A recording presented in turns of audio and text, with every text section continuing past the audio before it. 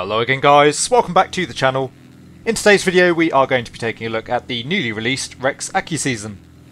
REX AccuSeason aims to bring a little bit more seasonal variation into Microsoft Flight Simulator, something which is sorely lacking in the sim currently. We're going to be carrying out a brief review of the product. We'll start by looking at the application itself, we'll take a look at the UI and the various options available. We'll then take a look at some side-by-side comparisons between the sim in its default state and with REX AccuSeason installed. And then finally we'll finish up the review with a few additional points and my thoughts and opinions on the product. As always guys, I do hope you enjoyed the video and find it to be of use. If you do, please consider giving it a like and subscribing to the channel. As you can see, we're cruising over a very pretty and autumnal UK at the moment. Let's now open up the REX AccuSeason app and I'll show you what it's all about. Okay, so after starting up the REX AccuSeason program, we come in towards the main menu, where we have the option to select between the four main seasons. Of course we have spring, summer, fall or autumn depending on which part of the world you're from, and winter.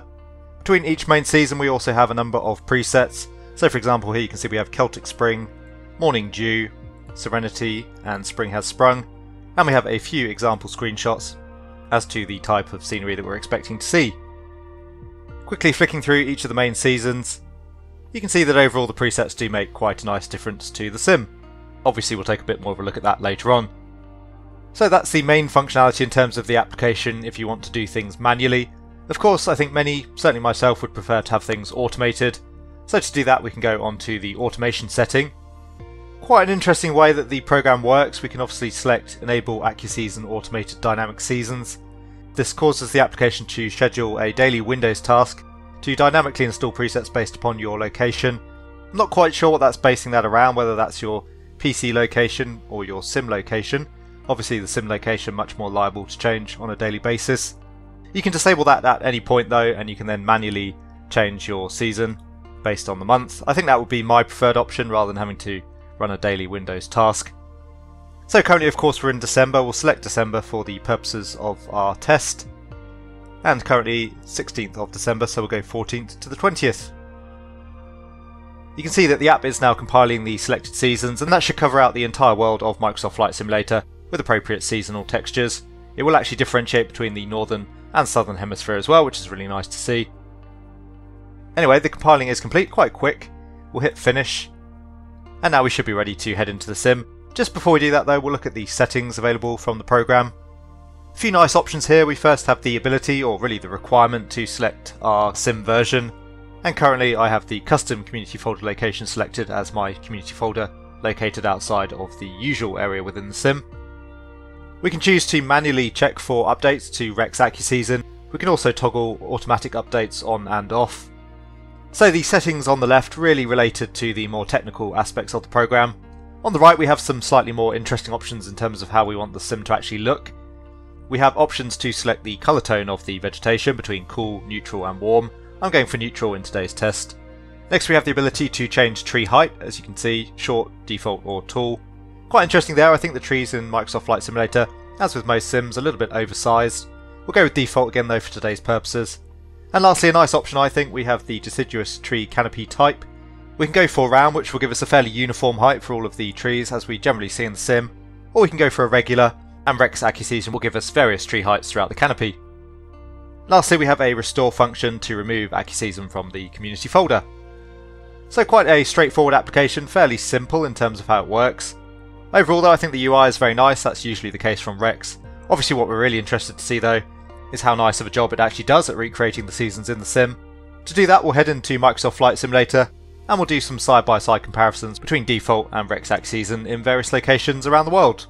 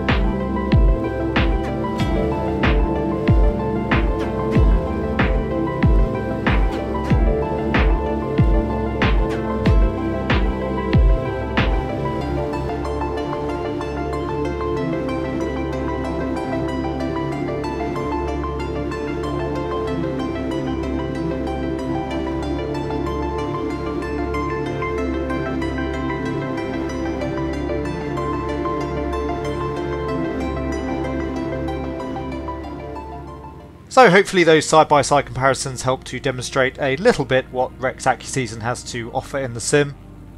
Bear in mind there that we did select December as our current date, so expecting to see winter foliage in the northern hemisphere and summer foliage in the southern hemisphere at the moment. Overall, I would say that the effect produced by REX AccuSeason is quite nice, although it can be quite subtle under certain conditions.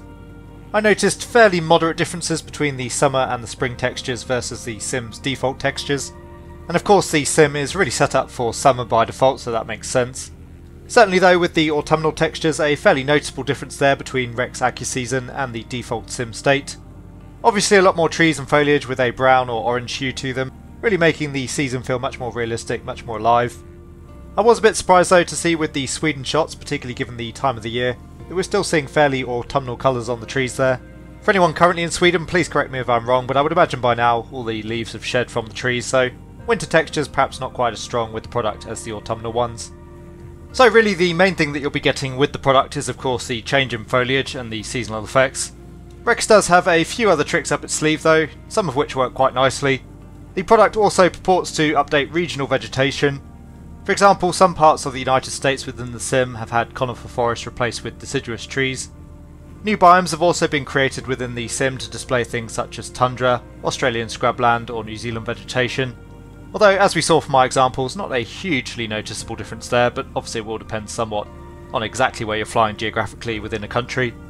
REX have stated that obviously updating regional vegetation is a pretty large effort, so they do intend to make many further improvements to the product going forward.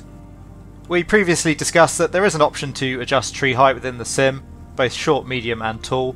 Medium is the default tree height, short is 25% smaller, and tall 25% larger. I think that's a nice option. It obviously allows you to bring the trees down to a more realistic size should you wish. We did have the deciduous irregular shaped canopy option selected throughout our examples there. Again, I didn't notice too much difference between the effect and the default sim state. And in terms of colour tone, again we went neutral there, but overall I think it's quite nice to have the option to change that out. We have cool or warm as well. And that's pretty much it in terms of what the package actually offers. It's certainly worth noting that you won't be getting any seasonal variations to your ground textures. AccuSeason really does just focus around vegetation. You can see looking at REX's promotional materials that there are some conditions under which you'll notice more of a contrast in the sim versus the default state.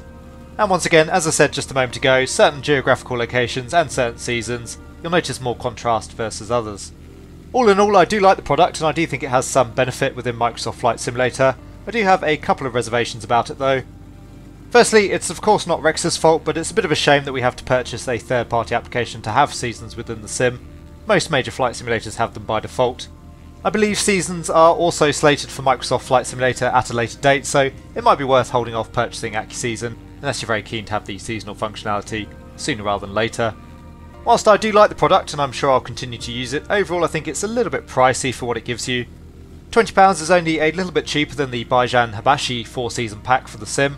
I haven't actually tried that one myself, but I hear pretty rave reviews from everybody else, and certainly it offers a lot more functionality than AccuSeason. Anyway, a little something for you to consider there. I'll leave a link to both products down in the description below. Once again, overall I do like the AccuSeason program from REX. I think it's a nice addition to the sim. If you are happy to fork out £20, I don't think you'll be too disappointed. The program is very much the sort of thing I would expect from REX in terms of it's a very slick, very easy to use UI. It would perhaps be nice though to have some sort of master REX program so that we can use WeatherForce and AccuSeason together. Otherwise it's going to get to the point where we're having to open up multiple apps before we actually start up the sim, which could obviously get a little bit tedious. Anyway, a fairly quick review for you there today, but again, overall the scope of the product is not vast. As always, I do hope you enjoyed the video, and once again I do hope you found it to be of use. If you did, then please consider giving it a like. If you want to see more content from the channel, then please consider subscribing as well. As ever, a huge thank you to my channel members and patrons for all of your support, very much appreciated. I hope that all of you are having a great day wherever you are, take really good care, and I will see you all again soon.